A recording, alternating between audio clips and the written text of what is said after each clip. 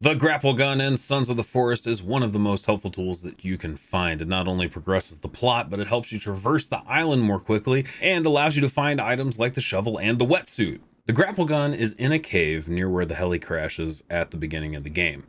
You'll be going up against some really scary monsters in there, so make sure to bring your best axe, your best weapons, and if you've got the flashlight, make sure to bring that along, and if you don't have it, I've probably got a video somewhere around here telling you how to get that. But anyway, heading inside, the first room you will find is full of supplies. The next room is a big open area, and if you stick to the right-hand wall, you'll come across the cross item.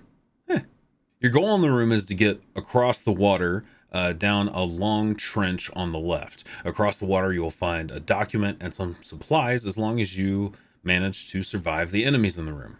But if you're overpowered, fear not. You actually wake up where you need to go at the end of that long trench that I talked about. Drop out, resupply, heal up, and you'll notice a big ugly thing on the wall. So do what anybody would do with the big ugly thing and grab the explosives nearby and blow it up.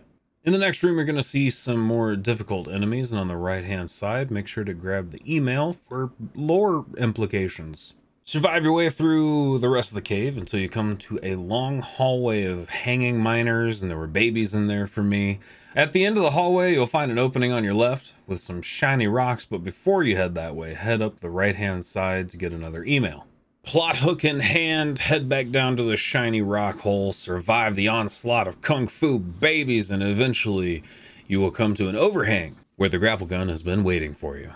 You can use the grapple line to get out quick and safe. Well, you know, at least quick. If you like the video, and let me know down below what else you'd like to see about Sons of the Forest.